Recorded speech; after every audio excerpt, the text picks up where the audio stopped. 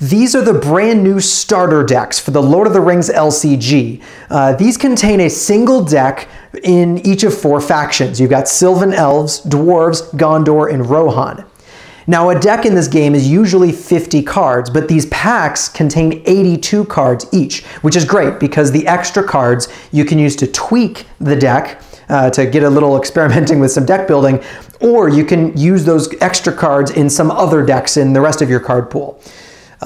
So I am an experienced player of this game. At one point I owned a complete collection and have played every standard quest. So as I unbox these, I'm going to give some commentary about the cards inside so you can get an idea, if you're a newer player, you know, how good these cards actually are. And spoiler alert, they're really good cards in these packs. But you can click the timestamps at the bottom if you want to skip to a deck you're interested in. But at the end of the video, I'm also going to give some commentary about who I think these products are for, who should buy them, and maybe give a little ranking about which ones I think you should get first if you're only going to get 1 or 2 of them. So without further ado, let's get started with the elves. All right, well, let's open up the Elves of Lorien deck. These are the Sylvan Elves. There is another elf faction in the game, the Noldor Elves, which are very different. The Sylvan Elves are all about playing allies that have an enters play effect. So the turn you play them, they have some cool effect that they do. And then the Celeborn hero will boost all of that ally's stats on the turn they enter play. And then you want to play a card that's going to retreat them back into your hand so that you can play them again for the enters play effect a second time and a third time and a fourth time. So they're all about kind of bouncing in and out of play. Thematically, sort of like the elves are jumping out of the trees and then jumping back into the trees again. So these are some of your key cards. It's going to give you a great overview in this pamphlet of how the deck works, what you should be looking for. It's a very fun deck to play. It's one of my favorite archetypes in the game. Here's the deck list. This has been spoiled on ringsdb.com already, so you can look at them all there. But let me open the decks. I'll go through 1 card at a time.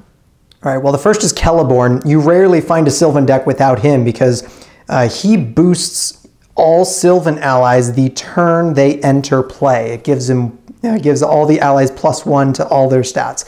Incredibly strong hero. You won't play him outside of a Sylvan deck, though. Galadriel is another one of the Sylvan enablers, but she is actually a Noldor elf, doesn't really matter, but she can be played in so many different decks. She is one of my favorite heroes in the entire game. Plays very differently than most heroes. She's got 4 willpower for questing, but her ability says Galadriel cannot quest, attack, or defend, so she can't do anything a standard hero does. Allies you control do not exhaust to commit to the quest during the round they enter play. That's another really strong effect because you're going to be playing allies again and again, so they will quest for free, essentially, as long as Galadriel's on the table. But then she has an action that will let you choose a player. That player reduces their threat by 1 and draws 1 card. This is bonkers good. So instead of doing the standard questing fare, she will let you draw an extra card every turn and reduce your threat every single turn. So there are some key attachments we'll see as well that kind of let her use this 4 willpower. But she's an incredibly strong hero and can be splashed into lots of different spirit decks. Excellent, excellent hero. Haldir is just a lot of fun. He is a ranged character and he has a combat action that if you don't engage any enemies, he can snipe an enemy that you're not engaged with. So he can aim for the staging area or an enemy engaged with some other player. Really, really fun. As long as you can avoid enemies, then you can do a lot with him, and it's really, really good. So, Defender of the Nath, now we just get into all the standard allies. This is one of my least favorite Sylvan allies. It's sort of meant to be the defender. It's really hard to trigger that ability. It's okay, and it's neutral, so it's easier to play for different resources, but I'm not a huge fan of this card. This is one of the key cards. You can use this outside of a Sylvan deck if there's a key event that you're searching for, but every time you play her, she searches the top 5 cards of your deck for an event card. Very good general use card, but great in a Sylvan deck because Sylvans need their events to work. This is an excellent 2-cost, 2 willpower spirit ally. You can play this in any spirit deck and be good to go. She reduces your threat by 1 every time you play her. Really good. She's even got 1 defense. She can soak up something on the turn she enters play. And every one of these starter decks comes with 2 or 3 copies of Gandalf. He's from the core set. This is a great ally, some niche use, because when he enters play, he readies a hero. There's not many heroes that would need to be ready during the planning phase. Galadriel is one of them, though, so you can use Galadriel's ability in the planning phase, play him, and then ready Galadriel. Really good, but the other great hero to use this ally with is Beravor from the core set. So if you have the core set, this is a great ally to splash in, so you can get that card draw and still use Baravor's ability. This is also a great card from the core set. Great to have extra copies. This is from the first cycle. This guy can attack enemies ignoring their defense if he attacks alone. Pretty strong in lots of situations for especially weaker enemies or really strong hill trolls that you kind of just want to ping away at. If you can't get through their defenses, this guy can cut through defense. Pretty cool. General use card. You don't need to use him in a Sylvan deck. This is another great card. I like it. When she enters play, you choose a hero and they don't exhaust to quest. So it's sort of an action advantage card ally. You can play this in any generic deck. I have, and found it quite useful, but especially good in a Sylvan deck. All right, this guy can fetch Sylvan allies from your discard pile. Not useful outside of a Sylvan deck, but great in a Sylvan deck. This is an interesting card. It's 1 cost for 2 willpower, really amazing. And there's no other card that gives you this, I don't think. But if a character leaves play anywhere on the table, if any character from any player leaves, then you discard the Sylvan Refugee. So this can be great in decks where you have a beefy defender, which we'll see in the Gondor deck, has one of the best defenders in the game. If you're playing a deck that isn't intending to lose any characters, this is a great, cheap way to get more willpower. So I like this card a lot. It kind of sort of doesn't work in a Sylvan deck, funny enough, because it's all about having allies leave play. So if you choose to take another ally out, then you lose this card too.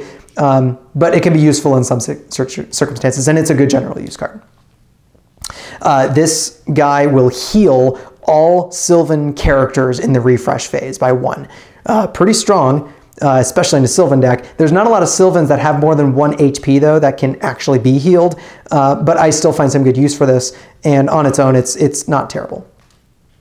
Lembas is an excellent healing card and action advantage. You actually attach this to a hero, and you get to ready that hero and heal 3 damage from it when you by discarding this card. So it's a one-time use healing and readying effect, but really good in a lot of decks. You just have to control a Noldor or Sylvan hero. That's not hard to do. This is Galadriel's key attachment. Nenya is her Ring of Power. This lets her use her 4 willpower. Even though she can't quest herself, she can give her willpower to another character. And this grants her the lore resource icon, so she can use her resources to pay for spirit and lore cards. Really incredible attachment. Never play a Galadriel deck without her, or without Nenya. This is the most important Sylvan support card. You'll never play this outside of a Sylvan deck, but it reduces the cost of the first Sylvan ally you play by 1. So it makes Sylvan allies cheaper to play. Really, really important to have. Wingfoot is a great readying effect. It's only used for ranger heroes, though. So this is great for Beravor from the core set and Haldir in this deck. And if you have an expanded card pool, you can find some other good heroes to use it on, but not too much outside of the core set or this deck. Test of Will is from the core set. It's a staple. It's nice to have extra copies of that. All right, Daron's Runes, one of the best cards in the game. This you should put in any deck that has a lore hero, period. There is no reason to not include this deck. It essentially shrinks your deck from 50 cards to 47 cards if you include all 3 of these. But it also lets you get rid of unique cards that you're not going to use anyway.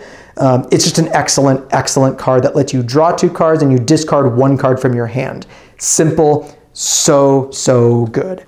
So include this in any lore deck, period.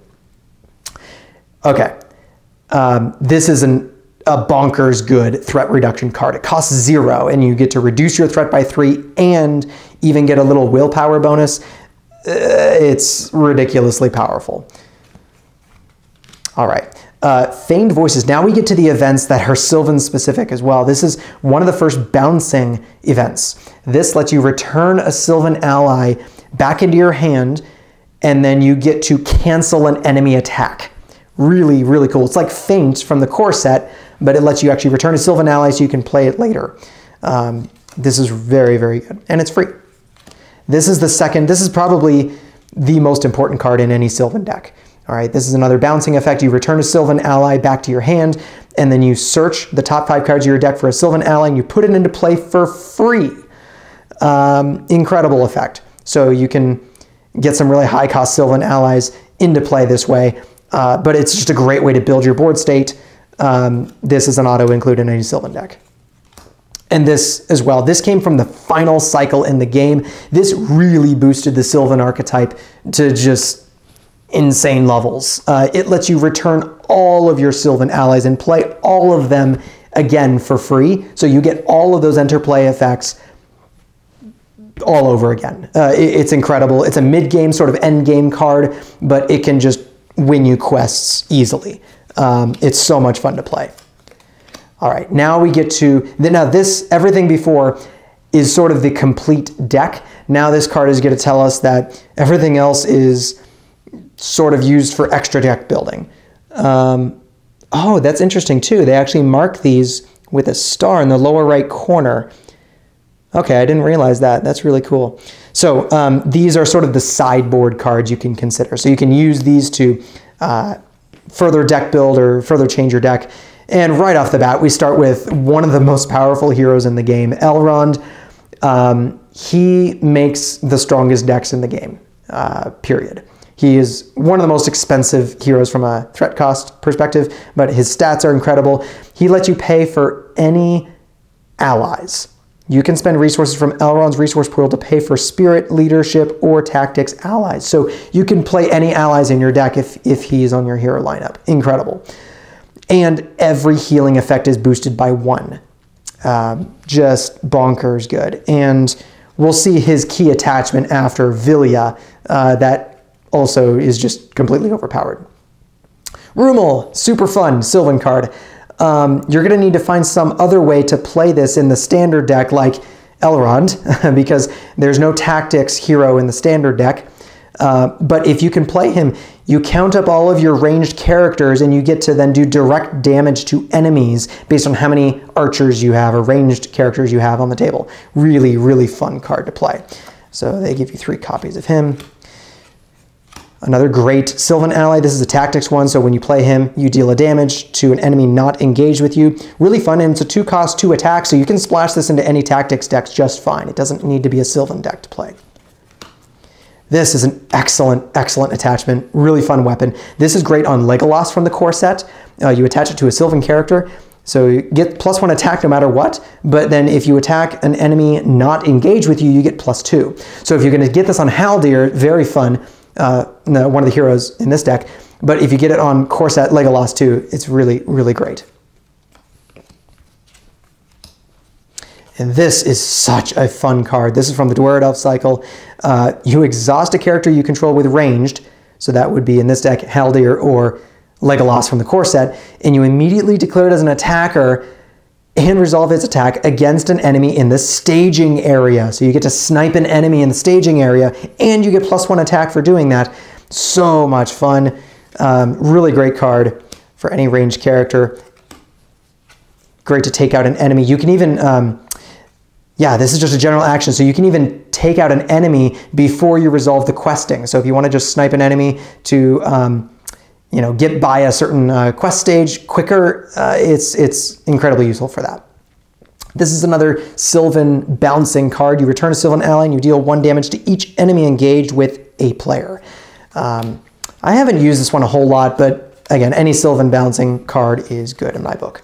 All right, this is Elrond's key attachment. This is his Ring of Power, Vilya.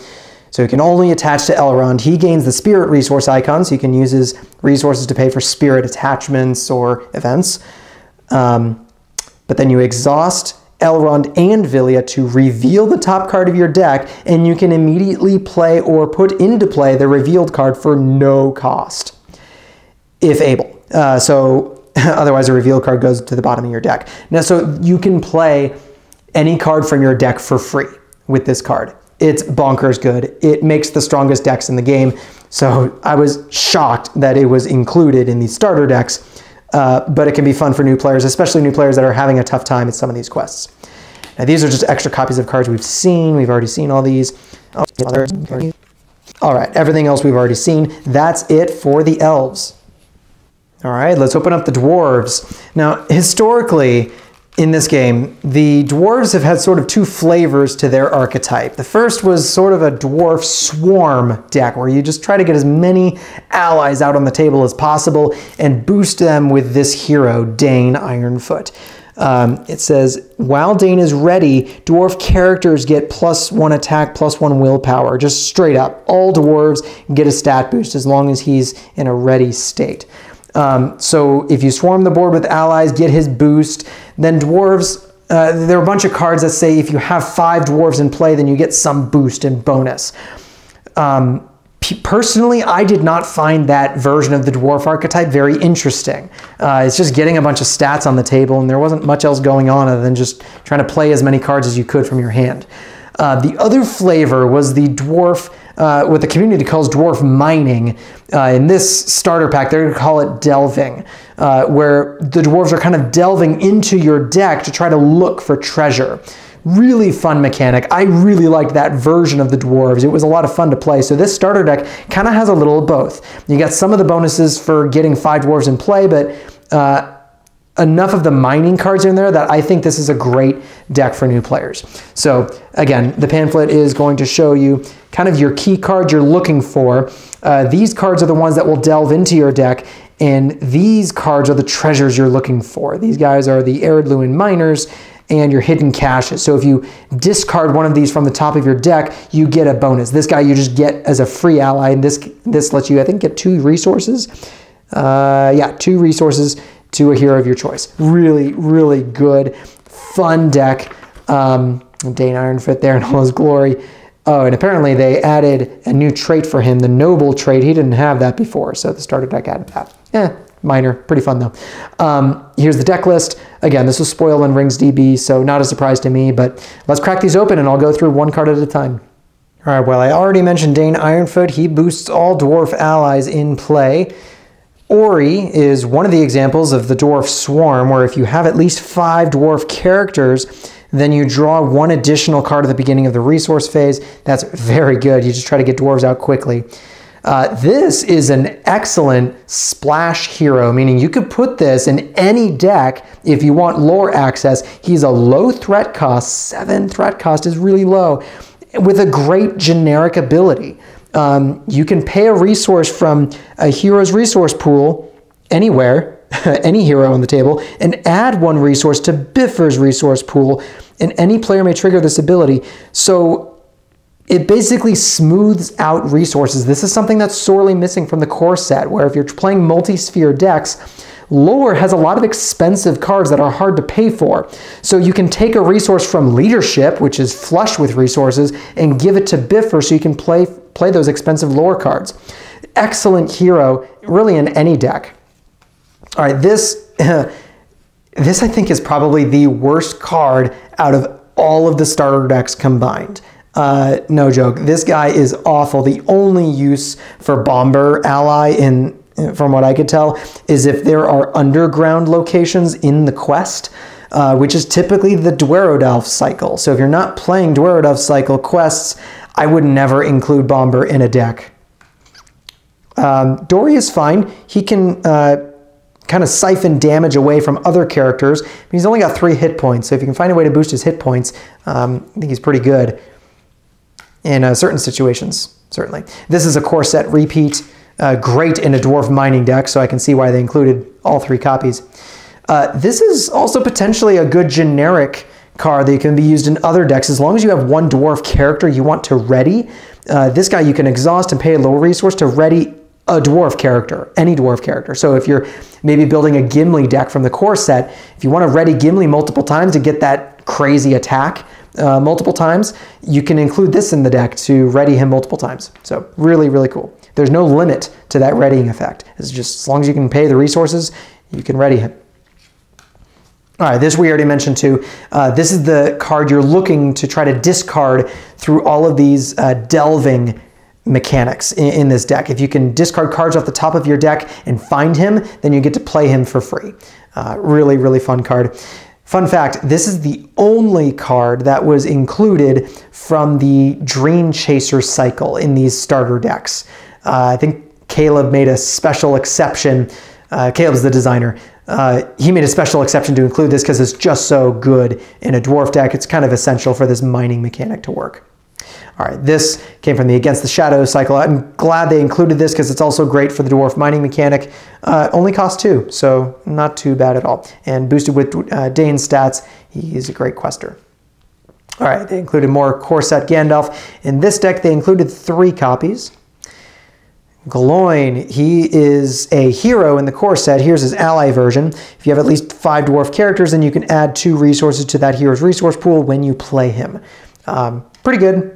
Yeah, he's unique, so you can only have one of them on the table. I never really, I don't know, I didn't really ever understand this guy. I think he's fun in multiplayer, not so great solo, but in multiplayer, you can quest with him and then tell everybody else what's coming on top of the deck. So it's useful, kind of a scrying ability, but he costs 3. I kind of wish he cost a little less than that, but anyway, he's fine. Another core set repeat. Cram. I really like Cram. I don't know if it's that popular of a card because there's other good readying abilities in the card pool, but it's simple. Cost 0, you attach to a hero, and you discard Cram to ready the hero. It's super simple, but it does fill a niche in the core set that's kind of missing. There aren't that many readying effects, especially cheap ones like this, so I'm glad the Cram is in here. This is a great healing effect. It costs 0, so you can heal all damage from one character. Yeah, it's useful for maybe like a glowing deck, and from the core set if you need to heal a bunch of damage from one hero, it's great for that. Now this is an excellent, excellent powerful card. One of the best card draw effects in leadership, period. So all you need is a dwarf hero to play this, and it doesn't matter which dwarf hero it goes on. But you get to draw the top 2, or you look at the top 2 cards of your deck. You can add 1 to your hand and then discard the other. So this works with the delving mechanic. So if you find a hidden cache or an heirloom miner, you can discard that to then get the bonus. But this, you're looking at 2 cards, 2 extra cards every single round and drawing one. So it's just really good as a generic card draw effect. You can include this in any deck as long as you're playing a dwarf hero and the leadership sphere. I love this card. All right, this is a standard dwarf deck staple. Every time you play a dwarf character from your hand, you get to draw a card. You do that once per round, but I would not ever play this outside of a dwarf deck. Now, this is cool. This could be played outside of a dwarf deck for sure.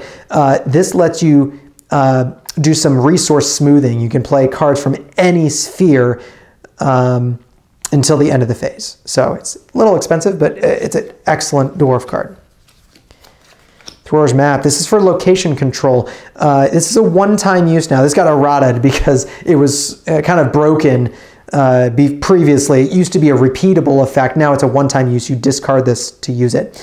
Still good though. You get to make a location in the staging area, the active location, without triggering the travel effect. So if there's a nasty travel effect on a location, you could ignore it with Thrower's Map. Great card. This is a ridiculously powerful card, a very good tail. It lets you exhaust 2 allies to discard the top 5 cards of your deck. So this works with the delving mechanic in dwarfs, but you can use this in any leadership deck. So sorry, you exhaust 2 allies and then you add up the cost of those allies, and then you can play allies from those 5 cards you just discarded as long as the cost doesn't exceed the cost of those 2 allies you exhausted.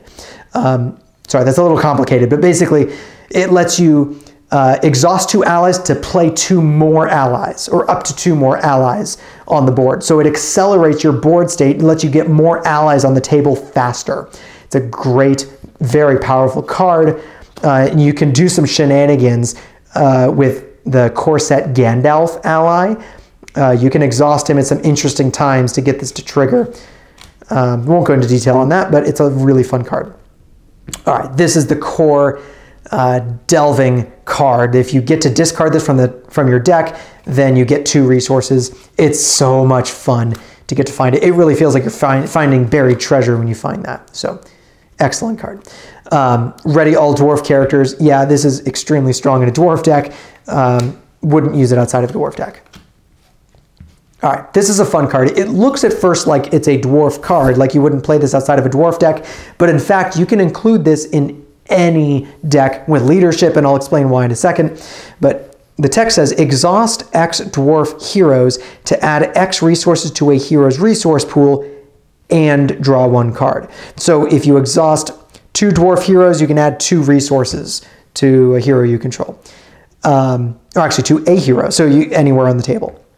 So you can get some resources for this, but so that's good in a dwarf deck, but this draw 1 card basically means that for 0 cost, you can replace this card in your hand with a different card. So essentially what this can do is if you include 3 of this in any leadership deck, it thins your deck from 50 cards to 47 cards. Because this replaces itself for no cost. If you draw this, you just discard it and draw another one. So it makes any leadership deck more consistent. So you can draw all the rest of your cards more often by including this. So it's an excellent general use card. You'll see this in a lot of deck lists on RingsDB, and that's why, because you just replace it even if you don't use the other effect. All right, this is a fun boosting card for dwarfs. You wouldn't use it outside of a dwarf deck. Well, I guess you could. As long as you have a dwarf hero, you can use it. But that's it for the standard deck. This will tell us that everything behind it is sort of in the sideboard. You can use it to tweak this deck or just use it in any other deck you want. All right, this hero is incredible. I would usually recommend replacing, I think, Biffer with Nori if you want an easy kind of way to change up this deck. Nori is an excellent, excellent card. Every time you play a dwarf character, you reduce your threat by 1. So you can start, well, you can play games with 0 threat on your threat dial with him in play. All right, Keeley goes with his brother Feely, because if you play one of these cards, Feely or Keeley, then you get to fetch the other one. So this is excellent for getting those 5 dwarves on the table quickly. If you include these in your deck, it's a lot of fun. You can include this in generic decks, I suppose, if you just need some kind of generic allies or more allies on the table. Always fine to play. Sigil Miner is a great general use card. This lets you get resources in spirit. Typically, leadership is the sphere that gets all the resource generation, but this is one of the few resource generation in spirit, so you can include this in any spirit deck. But it also feeds into the delving mechanic, because you discard the top 2 cards of your deck, and if you guess the resource cost ahead of time correctly, then you get to gain resources. So it's kind of a fun little gambling thing, but it just, yeah, it's a great ally, great card overall. All right, this is an excellent generic use card as well. It does let you feed into the delving mechanic. By discarding 2 cards, you reduce the cost of this ally by 2. So honestly, there's almost no situation where you wouldn't trigger that response to reduce his cost. So just think of this guy as a 2-cost ally with 2 defense, 3 hit points, and Sentinel. I would include this in lots of spirit decks, even if I don't play any other dwarves. I think it's a great card. All right, Dwarf Pipe. This is really only used in dwarf mining decks or dwarf delving decks. You get to take cards from your discard pile and put them back in your deck. Very useful. You could also use it in a pipe deck, but that's that's pretty niche. All right, Magic Ring. This is a really fun card. This came from the Haradrim cycle. It's limit 1 per hero and 1 per deck. So you're not even allowed to include 3 copies of this in your deck. So that's why they only give you 1 copy of this in the starter deck. However, it just gives you lots of options. Cards that give you options are always good. That's why Core Set Gandalf is great, because you get to pick from 3 of his options when you play him. So this, you can exhaust the ring and raise your threat by 1, ouch, but you get to heal a damage from the attached hero, add a resource to the attached hero, or ready the attached hero.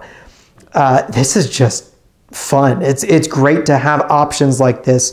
You could stick this in almost any deck and be well off. Oh, Bomber, we don't need you. Get out of here. Dory, just extra copies. I think all the other cards, let me just double check. I think all these are just duplicates of what we've already seen.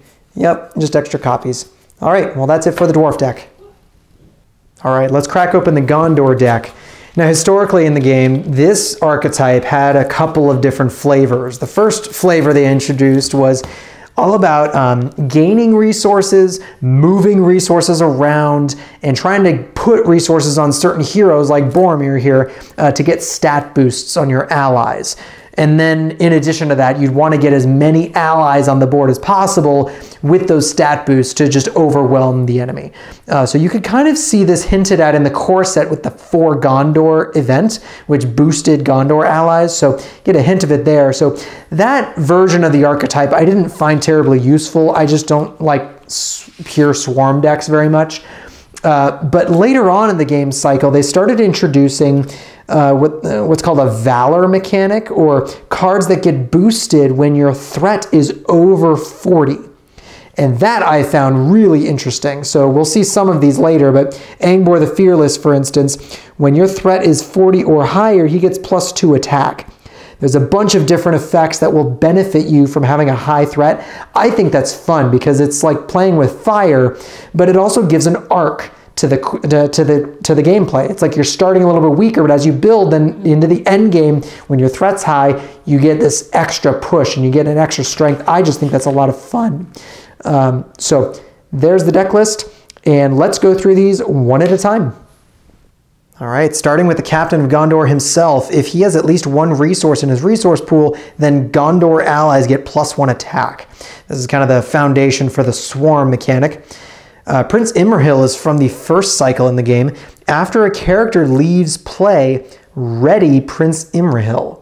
That's limit once per round. So there are several cards in here that you want to chump block with. Chump blocking is sort of like a weak ally that you don't mind losing just to kind of feed to the wolves and you get to profit. So this is one of those examples where you can feed a Squire of the Citadel to the wolves and then you get to ready him for free. So that's a cool little sub-mechanic, sub-theme in this deck.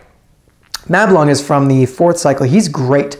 This card can be used in any variety of tactics decks. He lets you gain resources every time you engage an enemy, once per phase at least. So if an enemy engages you in the quest phase and you get to engage an enemy in the engagement phase, that's 2 resources extra in 1 round. He's very, very powerful.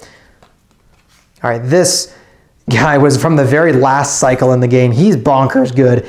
2 costs for 2 willpower and leadership is kind of unheard of.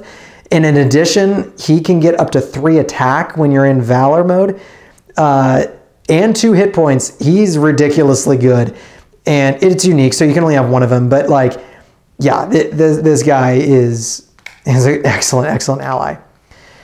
All right, this is sort of the generic Gondor ally that we were waiting for a long time. This guy came out in the last cycle in the game, but he lets you search your deck for additional Gondor allies when you play him, so it kind of fuels into the swarm mechanic.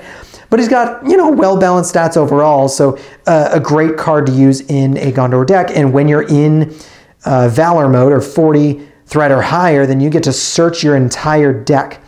Oh, no, I'm sorry, no. This, you get to add any number of Gondor allies from the top 5 cards of your deck. So if you draw, 3 Gondor allies, you get to add them all to your hand. That's very, very cool. Okay, this guy is one of the sort of generic Gondor swarm allies. You lower his cost to play by 1 for each Gondor ally you have in play. So it starts at 5 cost, but if you've got 5 allies already in play, then he's free.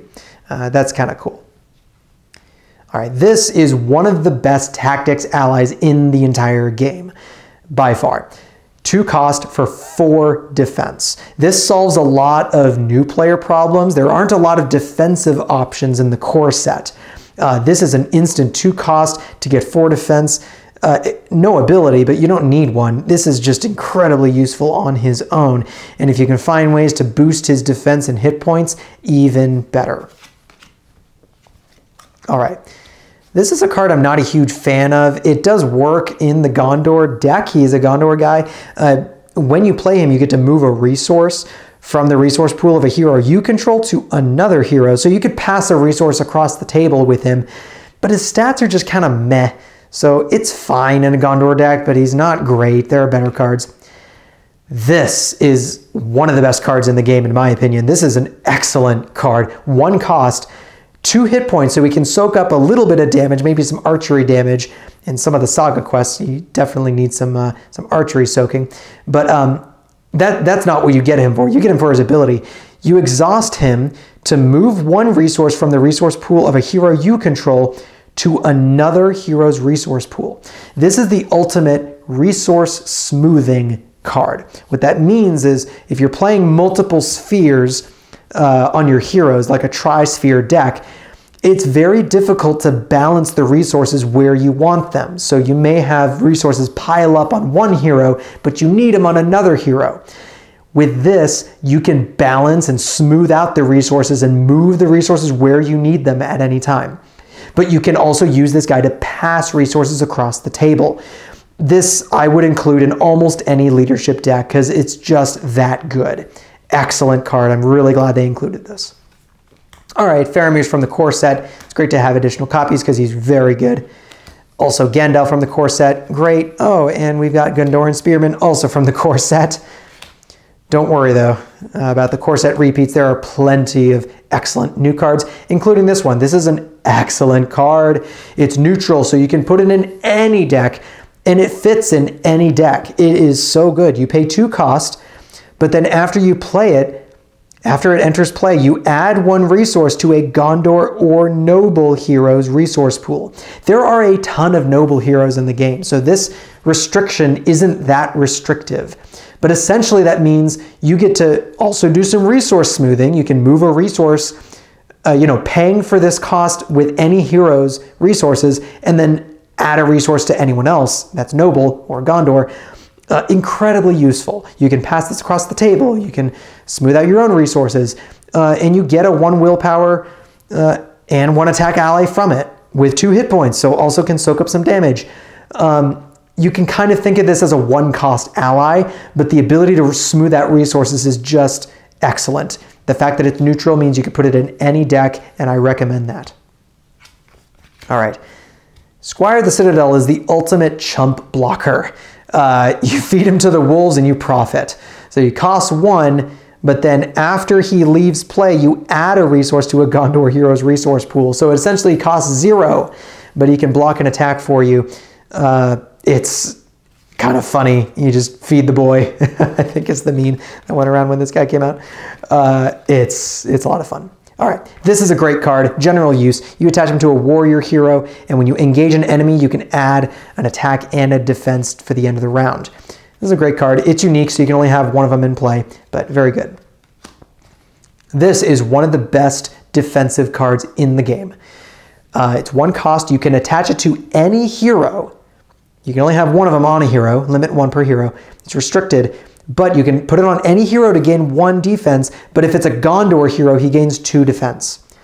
2 defense for 1 cost is bonkers. And again, in the core set especially, there's a lot of there's not many defensive options, so having just a great shield, so good to have.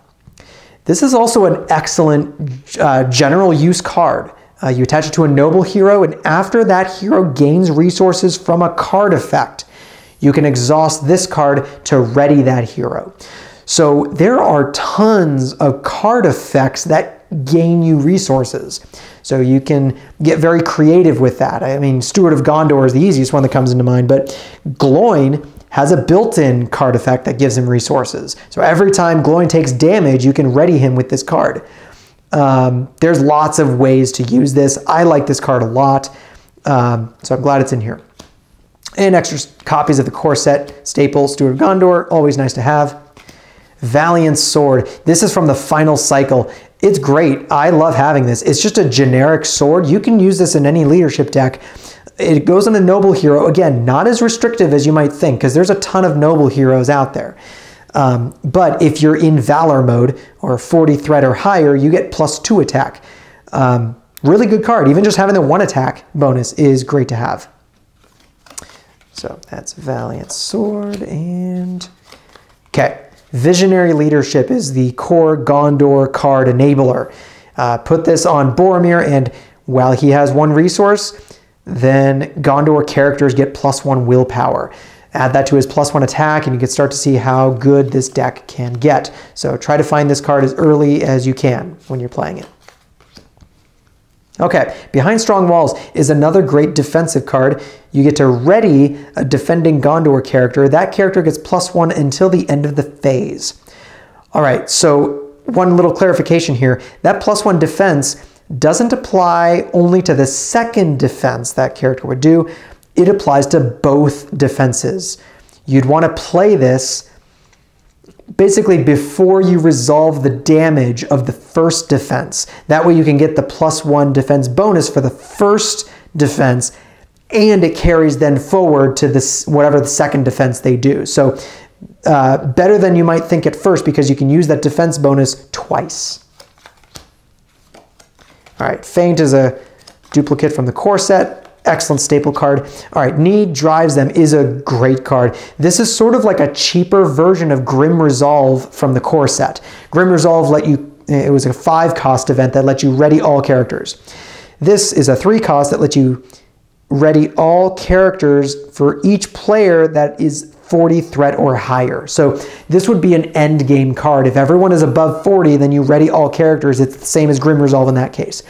But you know, even if you need to ready all characters from 1 player that has 40 threat or higher, it's still great and worth the 3-cost in my opinion. So great in this deck. All right, I believe this came from the final cycle in the game. This is sort of another enabler for the Valor strategy. This lets you keep your threat... actually, it's a little bit of a complicated card, honestly. This lets you can do a few things with this. You can play this when you're at low threat to raise your threat to 40, so you instantly go into Valor mode. So if you want to kick in all those Valor bonuses, then you can play this, and it's free if your threat is below 40. Okay, so you set your threat to 40. If this effect raised your threat, then you draw a card. You draw 4 cards instead if this raised your threat by 10 or more. That's really, really good. So this little draw 4 cards if it raised your threat by 10 or more, that's not really going to work in this included deck because the threat costs are too high. You're starting at 32 threat, so this effect down here is not going to trigger because you need to be at 30 threat or below to get that draw 4 card bonus. But it's still good because if your threat is higher than 40, let's say you're at 49 threat, you're about to lose. You can pay 4 cost in leadership to reduce your threat down to 40 again. That's reducing your threat by potentially 9 for 4 cost in leadership. That's actually really, really good. So anyway, sorry, this is a complicated card, but it's a really good one for the Valor deck to keep your threat around that sweet spot of 40. All right, this is a core set repeat.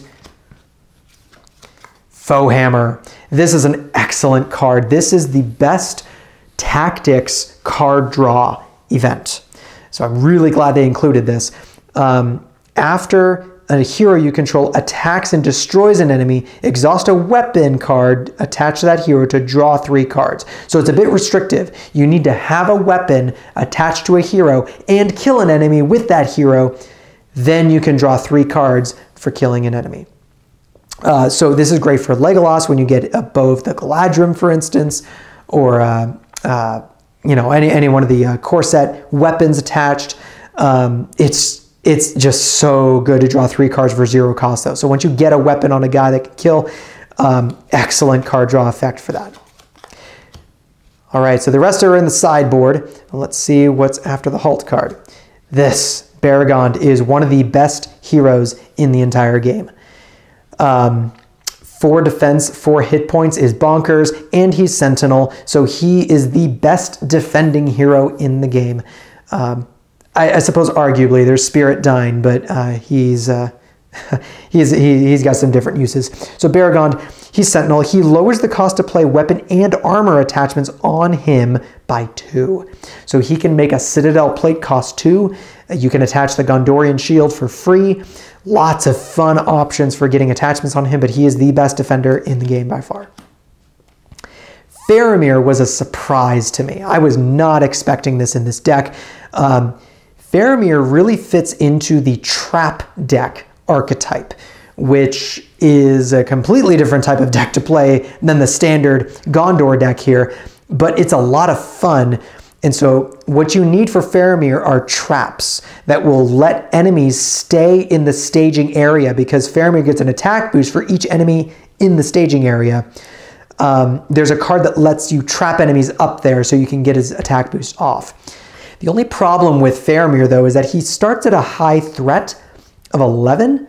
So you need either threat reduction or you need to pick heroes with a low threat cost in order to also try to keep enemies in the staging area to make best use of his ability.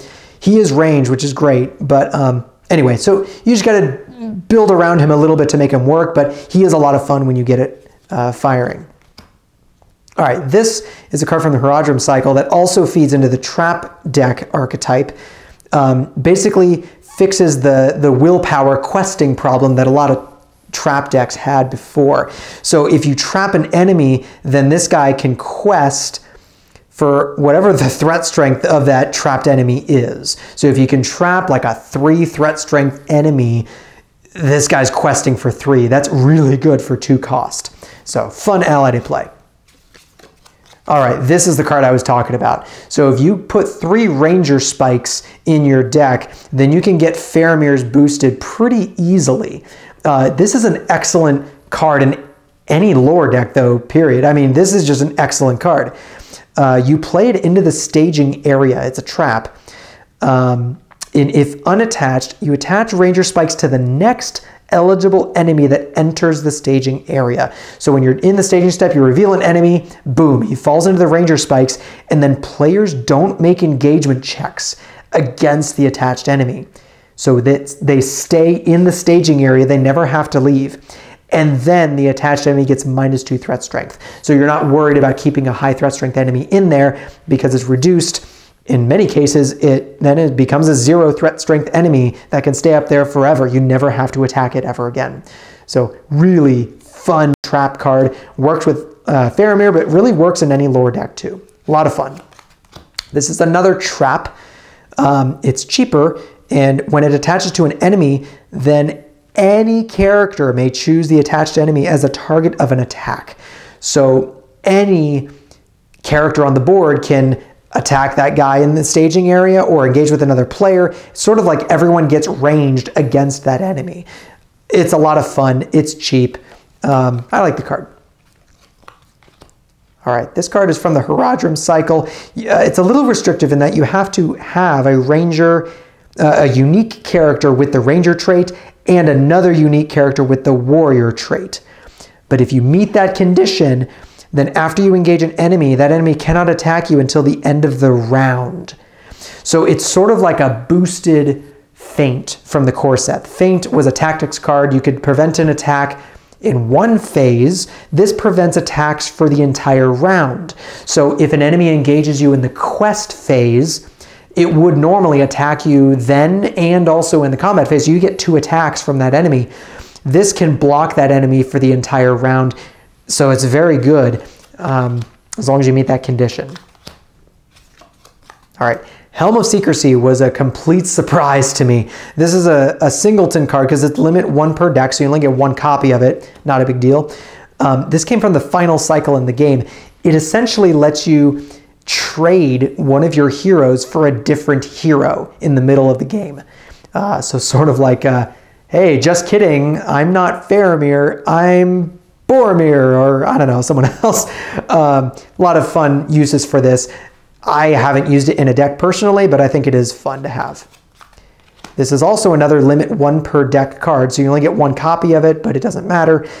This is a fun card. Costs 4, so it's expensive, but totally worth it because heroes do not exhaust to attack, defend, or commit to a quest while the attached location is the active location.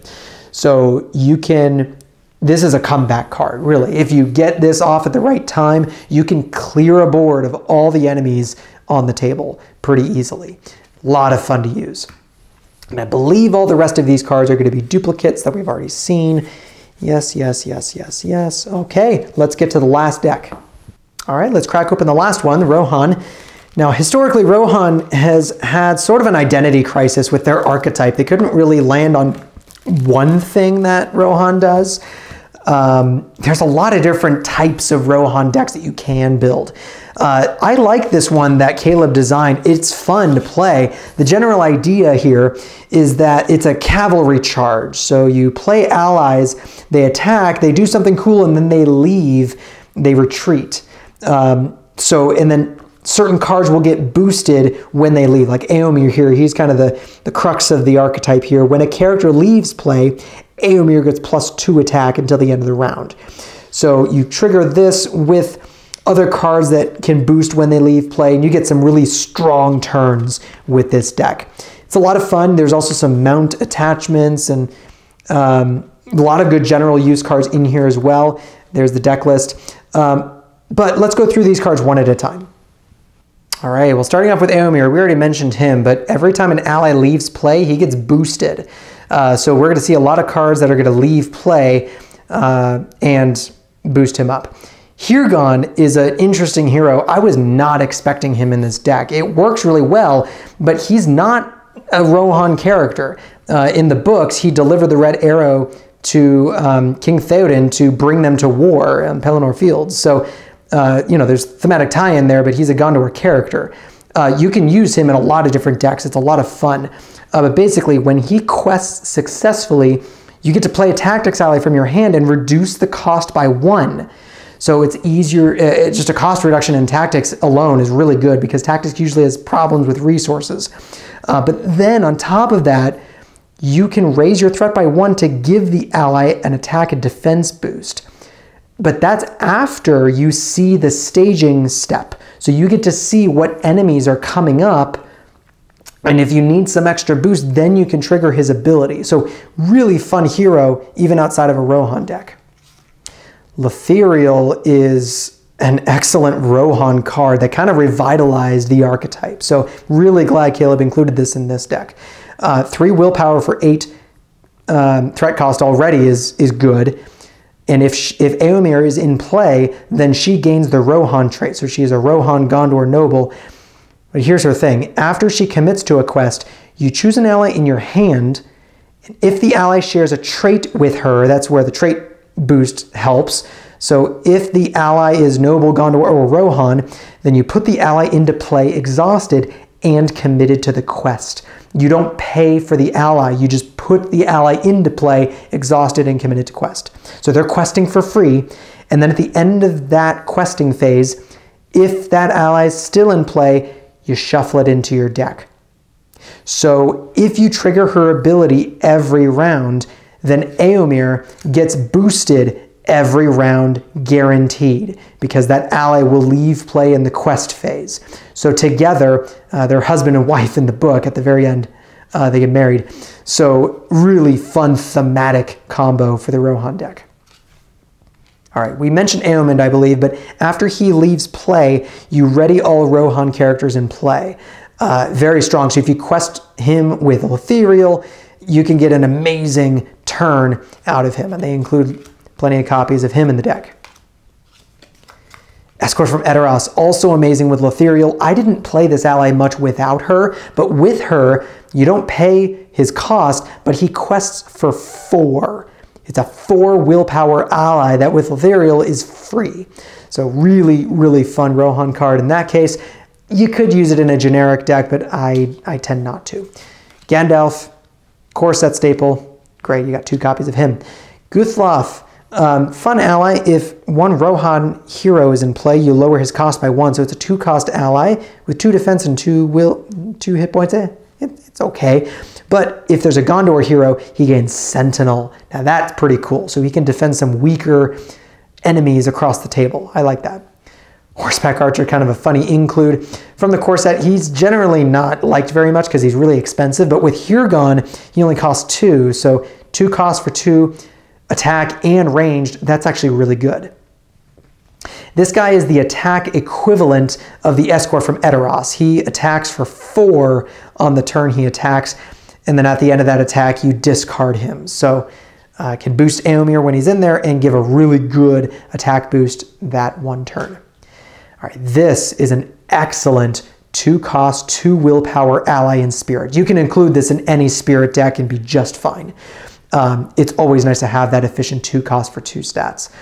After you play her, though, you can switch the active location with any other location, so you can bypass a nasty travel effect. Excellent ability. She's good without it, but even with it, she's even better. So, great ally. This ally is pretty good, sort of an emergency kill switch, maybe you could say.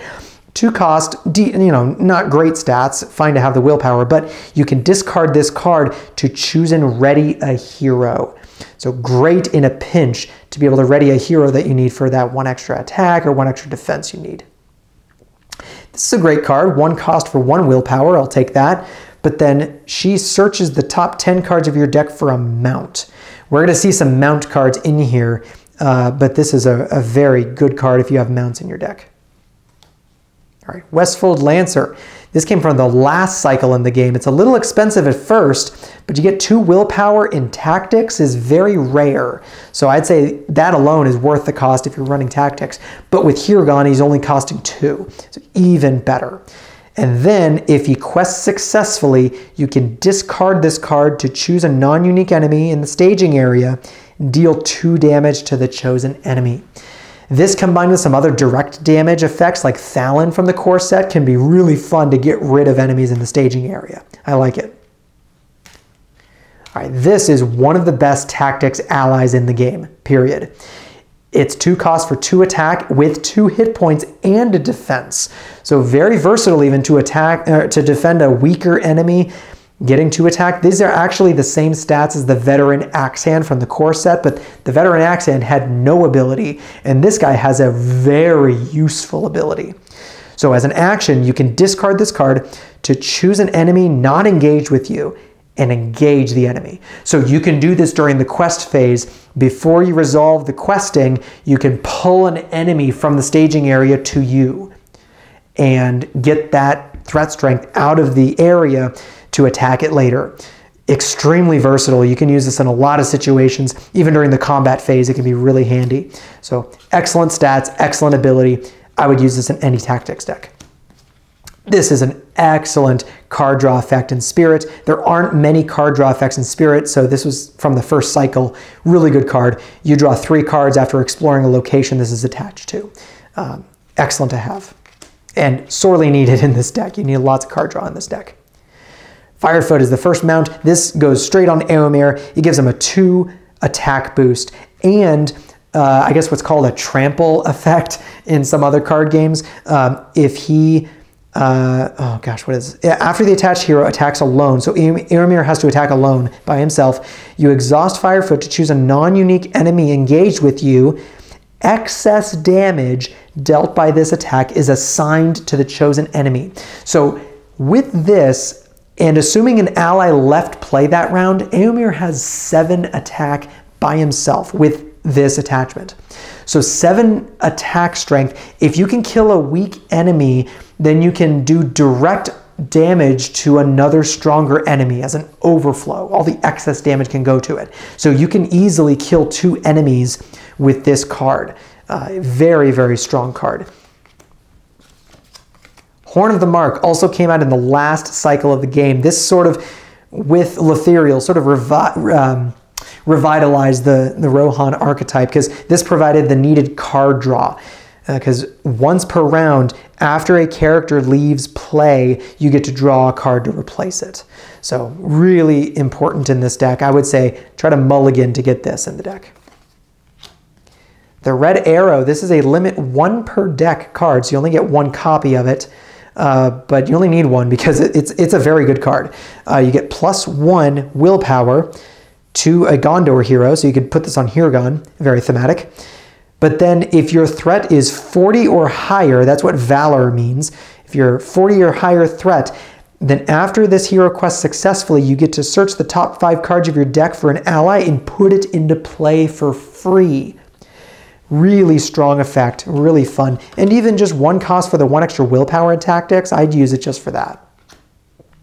War Axe is a fun generic attachment. Most attachments attach to heroes, but this one can go on any tactics character, which is pretty fun. You can only have 1 axe on each character, but the attached character gets +1 attack for each attachment it has with the restricted keyword. So try to get 2 restricted attachments on the character, but then this becomes a +2 attack. So that's pretty fun. All right, more copies of Test of Will is always good in my book. That's one of the best core set cards in the game. Astonishing Speed is sort of a mid to late game quest boost that's insane in the right circumstance. All your Rohan characters get +2 willpower. That is just really, really good. It's a little expensive, but if you can get it, it's very good. Feint is a core set repeat, staple, really good card. 4th Eorlingas. Each Rohan hero can be declared as an attacker against enemies in the staging area. Very interesting. I would say you're not attacking with any of the other Rohan cards, especially in this deck. So this basically could have just said Éomer can attack in the staging area. Really fun, really good. There are some other uses for this, of course, and it only fits in a Rohan deck, but it's pretty cool to be able to attack the staging area. All right, this came from the Haradrim cycle. It's a little restrictive in that you need a Rohan hero, or sorry, a unique character with the Rohan trait and another unique character with the Gondor trait. So this starter deck meets that instantly because you've got both Éomer and Hirgon, which are Gondor and Rohan, so you don't worry about that in this deck. But if you meet that condition, then at the beginning of the combat phase, you resolve the step in which you attack enemies before resolving the enemy attacks. So this only applies to you, the one playing the card, but you get to attack first. And you don't have to deal with defenses. So if you can kill the enemy before they attack you, then it's sort of like you feinted the enemy and canceled their attack. This can be really strong. I like that this is in this deck.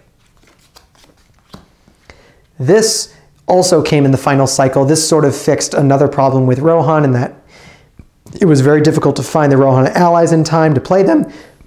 This is just an excellent card.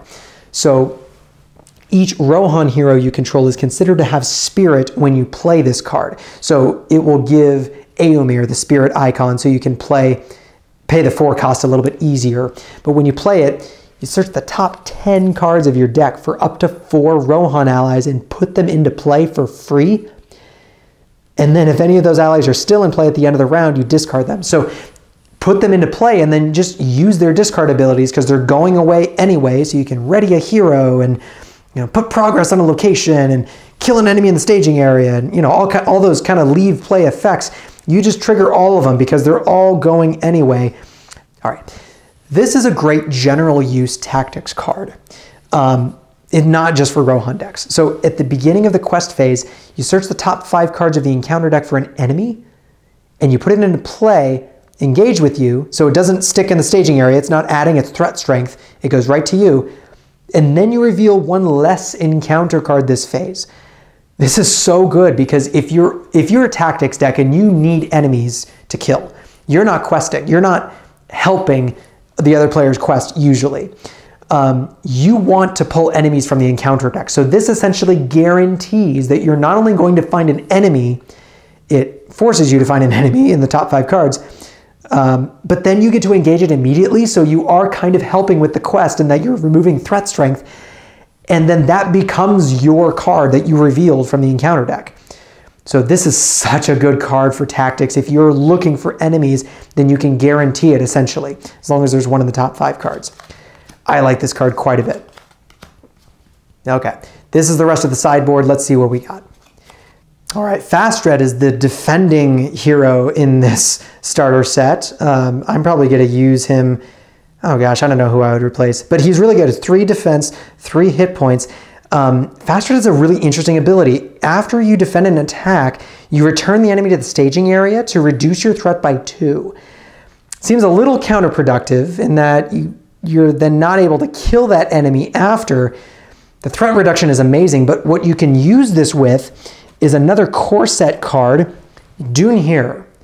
So I rarely use this guy in decks, but this guy attacks into the staging area and he gets an attack bonus for doing it. So what you can do is you can defend with Fast Red, push the enemy in the staging area, and then attack him with Durin here with an attack boost.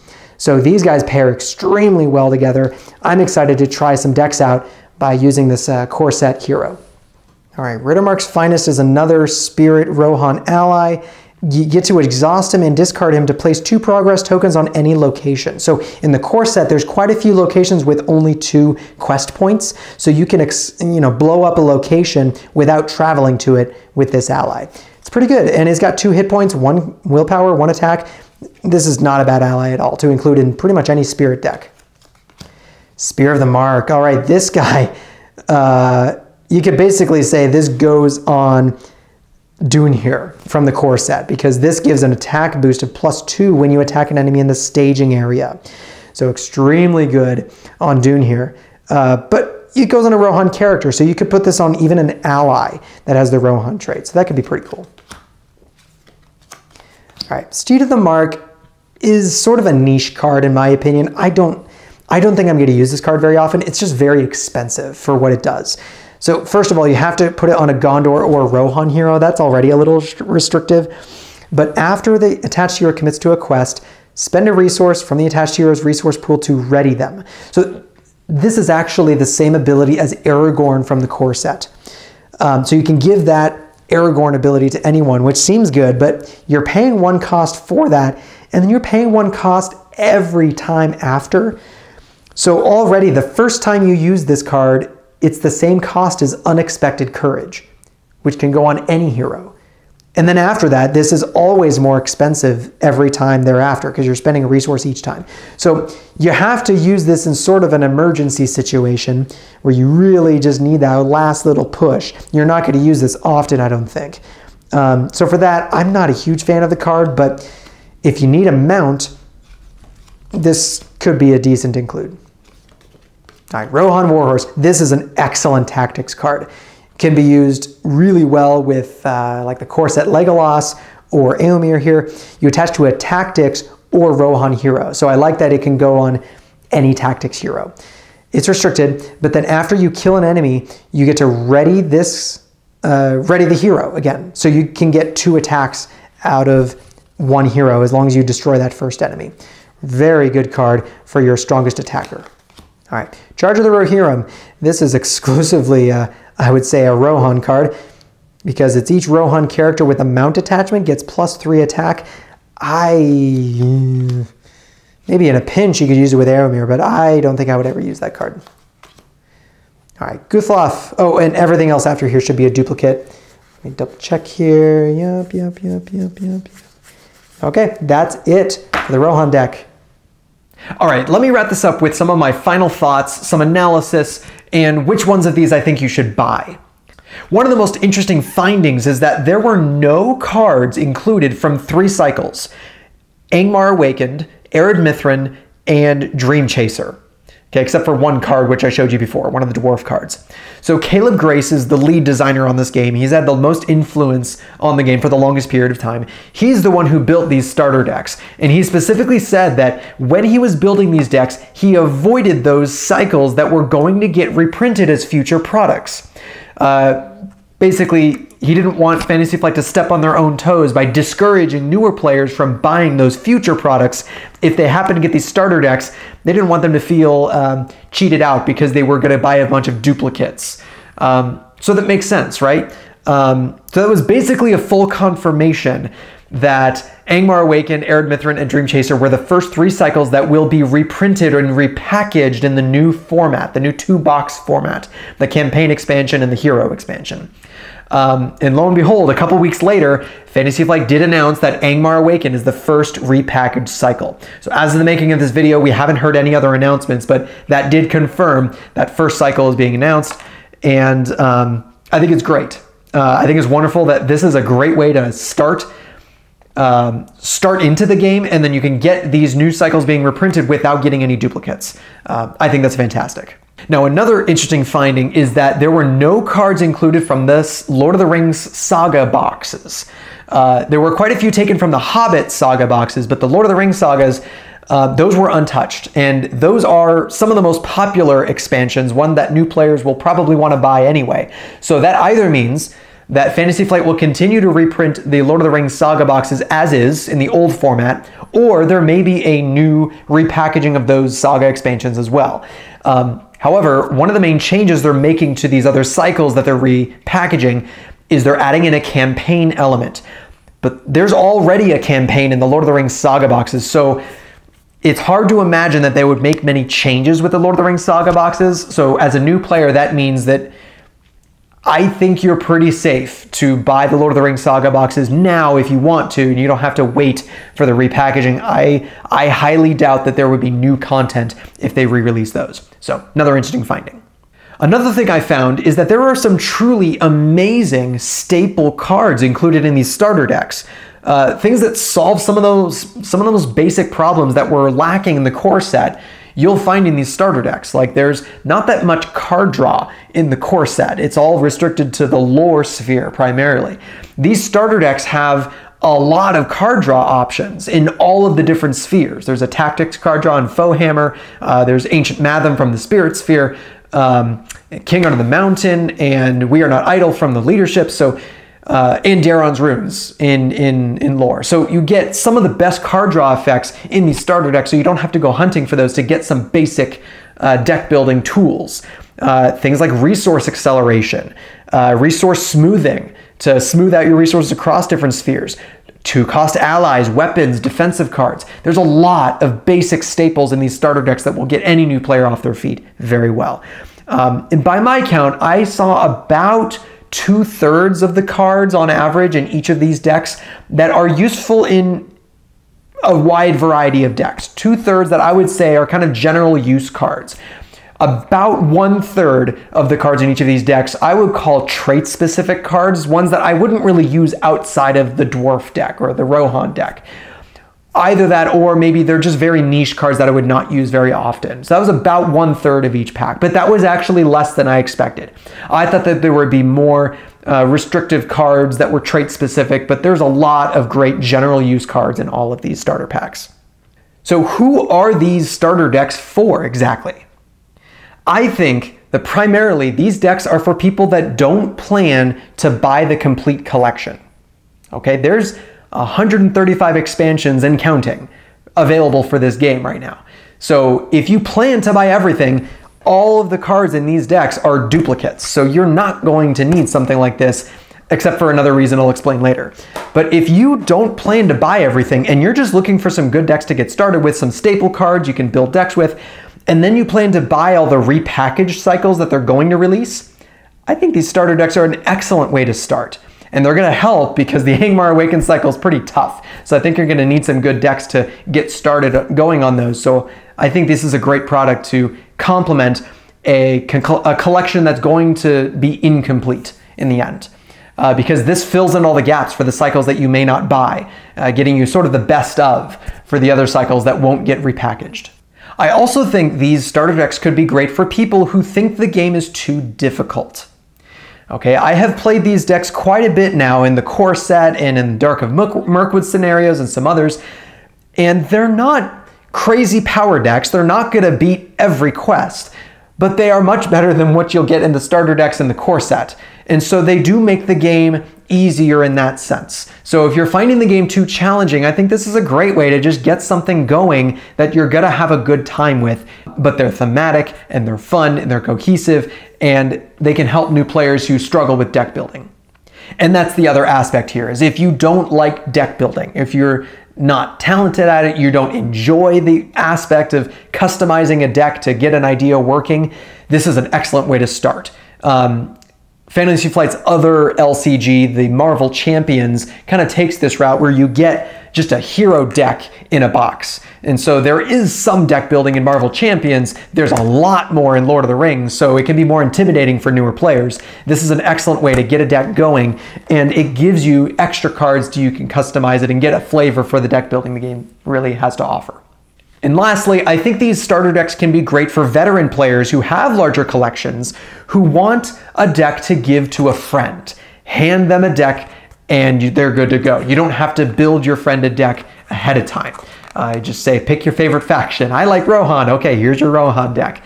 It's easy, it's quick. That can be great for veteran players, or let's say you want a couple extra copies of some staple cards like Daron's Runes. Get the Elves deck and you can get a few extra copies of cards like that. It's a little expensive for that purpose, but again, for anyone that wants to introduce the game to new players, I think this is an excellent way to go. All right, so what's my final buying recommendation? I would say if you're only going to get one deck and you want the best cards concentrated, the most staple cards you can use in other decks, maybe the most fun deck to play, I think the Elves of Lorien takes the crown on all of that. By my count, there are the most sort of general use staple cards in this deck, some of the strongest cards as well, Elrond and Villia in particular, but also just the built-in Elves starter deck I think is the most fun and varied to play. It's not the simplest deck to play, but it's also not the most complex. So it sits right there in the middle of the sweet spot. I would say if you're only going to get one of these and you're looking for the most fun, best cards to use, get the Elves. If you're looking to get two decks that work well together, I would recommend getting the Gondor and Rohan decks. There's some really fun synergies that these two decks can kind of fill each other's weaknesses and complement each other in a two-player game. I had a lot of fun playing these together. So if you're looking for two decks that work well together, these are great to go with. Now, the easiest deck to introduce new players to, I would say, is the Dwarf deck. It's the easiest to pilot. It's not complicated. You're just trying to get as many dwarves out as you can. As a fun alternative, though, if you want to really give this deck a good boost with another small investment, if you get the Road Darkens Lord of the Rings Saga expansion, you get Gandalf Hero. And the Gandalf Hero with the Dwarf deck is a sight to behold. It's a much more complicated deck to pilot, but it's a lot of fun because Gandalf lets you peek always at the top card of your deck. So when you're doing the delving mechanic to discard cards, you get to see what you're discarding ahead of time. So it's an excellent combo just by having Hero Gandalf in this deck. With all the delving mechanics and the mining mechanics, it can be a lot of fun that way. Now check out these other Lord of the Rings videos I've got linked here on the screen. I've got a how to play tutorial coming, as well as a few others. You've been watching The Game Locker. That's one word, The Game Locker. If you have any questions, comments, please post them down below. If you've made it this far, thanks for watching. Godspeed.